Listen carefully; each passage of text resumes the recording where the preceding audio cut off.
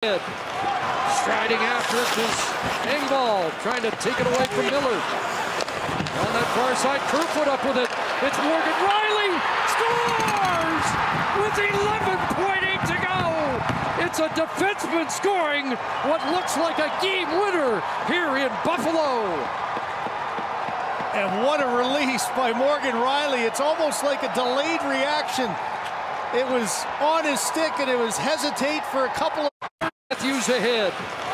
Striding after it is Engvall, trying to take it away from Miller.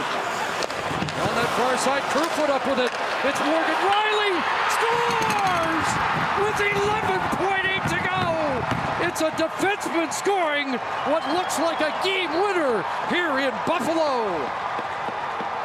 And what a release by Morgan Rielly. It's almost like a delayed reaction. It was on his stick and it was hesitate for a couple of seconds. Looked like the puck even popped up.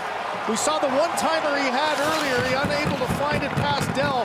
But this is a turnover down low. Great pinch by Kerfoot. And look at just the hesitation. And oh yeah, this puck is sitting flat on his stick. A little knuckle puck that has eyes right off the crossbar and down.